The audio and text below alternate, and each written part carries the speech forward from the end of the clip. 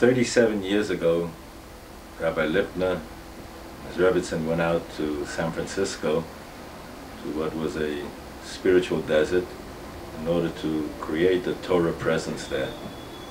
They've steadfastly been bringing B'nai Torah, staff, teaching, learning, sharing,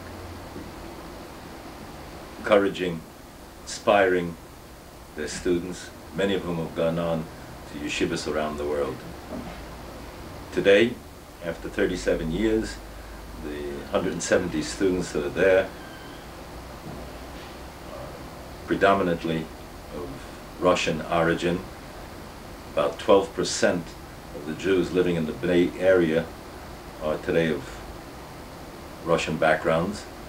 And these students are highly motivated academically, and we've enjoyed the presence of the excellence, participation of these students here in Ohr Somayach.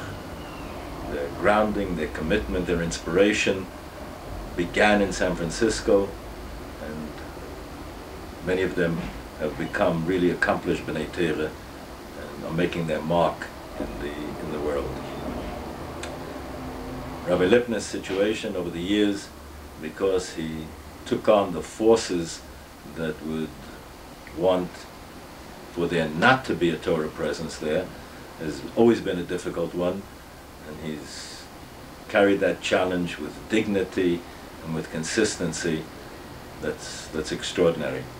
And today he's in particular need of greater help than ever before, because the mission that he's addressing himself to is not one that has local popular support.